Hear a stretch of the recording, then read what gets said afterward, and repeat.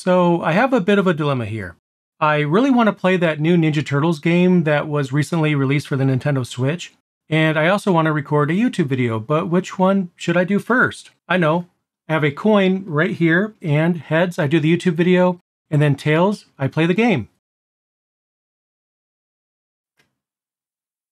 Okay, so I guess it's time to do a YouTube video.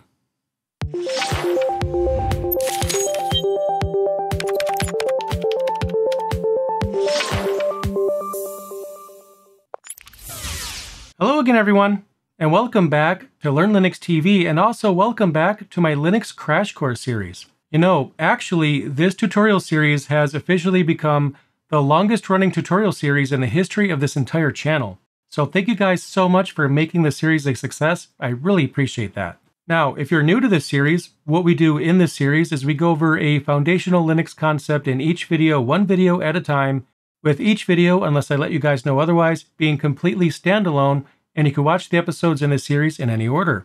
Now, normally I like to go over just one command per video, but I really don't think it's possible to go over the head command without also going over the tail command.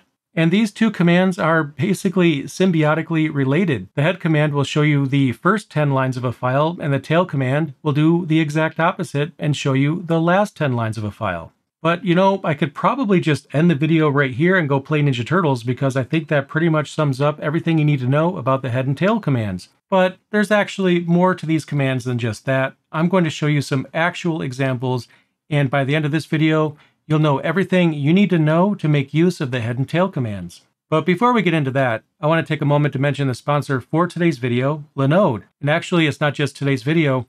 Linode is the sponsor for this entire series. They were awesome enough to sponsor the entirety of the Linux Crash Course series, and I really appreciate that. And Linode's platform gives you access to all the features you'd expect from a cloud provider nowadays, such as virtual machines, DNS, block storage, object storage, Kubernetes, and more. But compared to other cloud platforms, Linode is very affordable and is also heavily focused on Linux, which makes them a great fit to sponsor this series. And not just this series, Linode is the sole provider for every publicly available resource for my entire company. And I started using Linode even before they became a sponsor. If you have yet to open up an account, well, what are you waiting for? The URL that you see on the screen right now will allow you to set up a new account with $100 in free credit, and that credit is good for up to 60 days. And by doing that, you'll also be supporting Learn Linux TV, which I'd really appreciate. But why should you open an account with Linode? Well, everything that you might want to build on a Linux server is compatible with Linode. For example, you could spin up a Nextcloud server, start a blog, Minecraft server, and, well, that's just off the top of my head. And if nothing else, you could use their service to spin up your very own Linux instance to use as a practice server while you go through the various tutorials in this series and on this channel. And I really appreciate Linode's continued sponsorship of Learn Linux TV. They're awesome, you're awesome, and this channel is awesome if I do say so myself, so I think it's a mutual fit. Anyway, with all of that out of the way, let's go ahead and get started with the head and tail commands.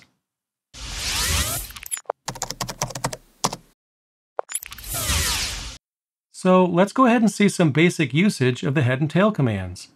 And the basic usage is extremely simple. So for example, with the head command, you simply type head, and then you type the path to a text file. And in my case, I'm going to use /var/log/syslog. And the reason I chose that is because as a Linux administrator, you're going to be looking at log files quite often, and the syslog, at least on Debian and Ubuntu-based servers, is going to be a very common file that you'll need to check. Now, you could use whatever text file you want on your end. It really doesn't matter as long as you have access to it. And even if you are on Debian or Ubuntu, you might not have access to the syslog file. Without using sudo, you might actually get an error message. But none of that really matters because the point here is that with the head command, by default at least, we will view the first 10 lines of the file. So I'll press enter. And actually, we're seeing more than 10 lines here. But the reason for that is because, well, for recording, I like to bump up the font size of my terminal. That helps me ensure that you guys are able to see the content without having to squint. But as a consequence of that, some of these lines are somewhat long and they're wrapping to the next line. But actually, we legitimately have 10 lines here. And to prove that, what I'm going to do is pipe this into the word count command. Now, of course, the word count command is not our topic for today, but I figured I would throw this in there because it's a fun command anyway, and it's also something that you should know. So I'll just pipe it into WC, and the option that I'll use is -L, and what -L does is it gives you a count of the total number of lines in whatever output that you're piping into it. So I'll press enter, and as you can see here, we do indeed have 10 lines of output. So that's pretty cool. The tail command, on the other hand, is pretty much exactly the same. Well, it's the exact opposite because it's going to show us the last 10 lines, but at least the syntax for its basic usage is not really any different. You just type the command, and just like before, you give it a path, and then the file name to a text file that you want to view the last 10 lines of. Again, I'm going to use the syslog file. Now in my case, I'm actually seeing quite a bit of output here, and this is actually kind of funny because these errors are Kubernetes errors. I didn't actually expect to see this when I rehearsed for this video, but seeing this makes sense because at one point I was actually using this particular server as a demonstration for Kubernetes. And then when I was done, I, removed Kubernetes, but apparently it looks like I didn't fully remove it. As you can see right here, there's a lot of errors where it's trying to synchronize a pod, and that's just Kubernetes speak. But basically, I have bits and pieces of Kubernetes that are still here. I didn't fully remove it, so we see a lot of output, and it's almost impossible to know how many lines we actually have here. But just like before, we could pipe the tail command into the word count command with -L, and sure enough, we have 10 lines. And that's not surprising. Again, by default, that's just what this command does. Now, to make this a little bit easier on my end, what I'm going to do is just make a backup copy of the syslog file. And that's probably something that you should get in the habit of anyway, because, we don't really want to mess with a production log file. I mean, sure, we're not actually making changes to it, but it's better to work with a copy anyway. So what I'll do is copy varlog syslog, and I'll copy it locally here. And if I list the storage, you can see that I have a local copy of the system log right here. And just in case you're curious, if I was to cat out the contents of the entire syslog file, but instead of showing everything on the screen, pipe that into WC-L, we can see that I have 1 or 2 lines in this file, not too many. No. Okay, there's 20,000 lines here. Quite a few. And that's most likely because of the fact that I have a half-finished Kubernetes installation here. But what you're seeing is a day in the life of a real Linux administrator as they go about their job. If a syslog file is filling up, that could be a problem.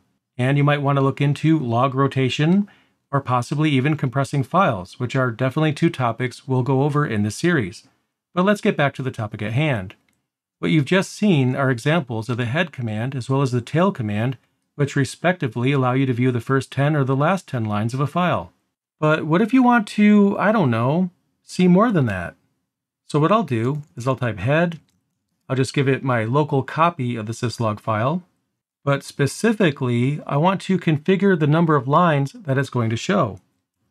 So I'll use -N, and let's say, we want to view 25 lines.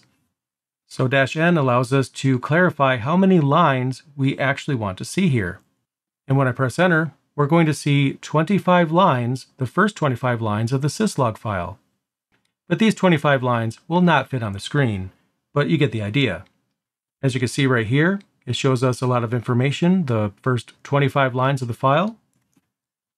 And to prove that, we'll use word count to get a line count yet again.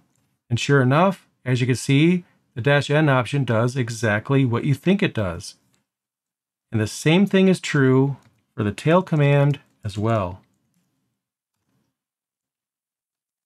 Now, just like with virtually every Linux command, the head and tail commands can become even more powerful when you combine them with other commands. And here's a very contrived example. If I cat out the contents of the syslog without, doing anything else, it's just going to do exactly that. Every line of the syslog is going to be printed to the terminal. And as you've seen earlier in the video, I have over 20,000 lines in this file. So if I was to just simply execute this command right here, it's going to spit out 20,000 lines of output, but that's not really what I want. Let's say, for example, that I want to view every line that contains the term SSH. And we've gone over the grep command in another video in this series, but basically what we're doing here is we're just using it to show us only the lines that include the term SSH.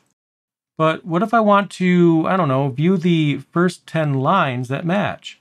Now, I might not actually have more than 10 lines here, but just to complete the example, I'm just going to pipe this into the head command. I'll press enter. And we're not quite seeing 10 lines here, which is more than likely because there weren't more than however many matches you see here in the file. We're limiting the output to any line that contains SSH. And as you can see here, we have a few lines. And more specifically, we actually have 5. To prove that, well, you can see we have 5. But as you can see here, with the head command and the tail command, as well as virtually every Linux command, they become more popular as you combine them together. Now, as you can see, the head and tail commands are very simple. For the most part, that's just about it. Yes, these commands do have other tricks up their sleeve, but when it comes to basic usage, that was essentially it. But we're not quite done with the tail command. The tail command actually has another option that I would like to show you, and this one is actually specific to the tail command. Up until now, we had the -n option that allows us to configure how many lines we want to see, and that option is shared between the two commands. However, the -f option, which is what I want to show you right now, is specific to the tail command. Now, what I'm going to do is just resituate my terminal screens right here, and then I'll come right back and I'll show you the example. All right, so now I'm back. And what I've done is I've just opened another terminal window. I resized them a bit. And also I lowered the font size as well. And the reason why I did that is because we're going to be seeing a lot of information. But what I want to do is follow a log file on the left-hand terminal while I manipulate things on the right-hand terminal. So what I'll do is type tail, and I want to follow, which is -f, and the file that I want to follow is /var/log/syslog. Now notice that I'm not actually following the local copy of the syslog file, and there's a very important reason for that. I want to see what's going on with the actual system log in near real time, and that's exactly what this command will allow me to do. Now straight away, the default for the tail command, even in follow mode, is going to be to show you the last 10 lines of a file, so follow mode is no different in that regard. But notice also that it didn't return me to the command prompt. I have a blinking cursor there, but I'm not able to execute another command. Now what I can do is I can hold Control and press C, and that'll bring me back to the command line. But actually, I want to stay in follow mode, so that way I can show you the benefit of follow mode. Now on the right-hand side, what I'm going to do right here is I'm going to restart the SSH service. To do that, I'll run sudo systemctl, and then the keyword restart. And what I want to do is restart the SSH service. Now as I press enter, watch the terminal on the left-hand side. Notice that it's updating in near real time. It's actually every few seconds or so, but as you can see right here, as soon as I stopped the SSH service, we immediately saw the output of that on the left-hand side. Now let's see another example. What I'm going to do this time is tail a completely different file, and this is also specific to my distribution. You could use a different file if you'd like. But what I'm going to do is run tail-f, and I'm going to run that again /var/log, and then we have the auth log. This is the authorization log. Essentially, whenever we have somebody that tries to log into our server, we're going to see the attempt right here. So press enter, and I'll also press enter a bunch more times. It's a common trick that we use to add some white space or line breaks in between the output that is currently there right now, so that way we could easily differentiate the output that's new. Now on the right-hand side, what I'm going to do is attempt to SSH into this machine right here. Now normally there's really no reason to SSH into the machine that you're already logged into. That's kind of redundant. But we could just assume that I'm trying to log into this particular computer from a different one to simulate, I don't know, a user that's trying to log in, and for some reason they can't. Maybe they're contacting you to help try to figure this out, And what you're doing is following the authorization log, asking them to go back to their desk and try it again. And while they're trying it, you'll actually see the error messages in the authorization log in near real time. So whatever their problem is or whatever their issue might be, the context or the error messages, warnings, whatever you see on the left-hand terminal, the one that you're following, that's probably going to give you some information that'll be helpful in understanding why that particular user is having a problem. So what I'll do is type SSH and then localhost. I'll press enter. And so far we see no output on the left-hand terminal because at this point, the connection hasn't been attempted yet. It's just asking me if I actually want to proceed with this particular connection. And I do. So I'll press enter.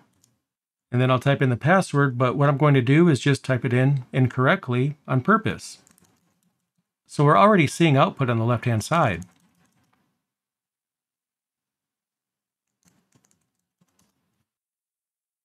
In this case, the user, who's actually, well, me, is just simply typing their password incorrectly. So I think in this case, we understand exactly what's going wrong here.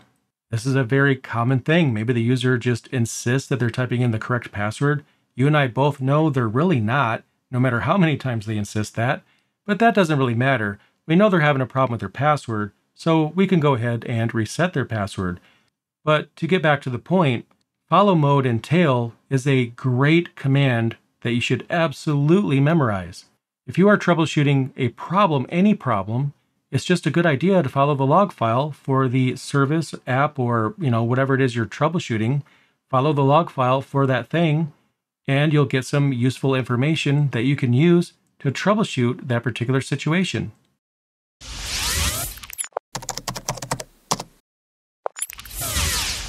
So there you go. That was my demonstration of the head and tail commands. So now you know the basics of both. And if you found this video helpful, then please click that like button to let YouTube know that you found it helpful, which in turn helps me because that helps YouTube deliver this content to more people. Anyway, I really hope you enjoyed this video. Let me know your comments down below.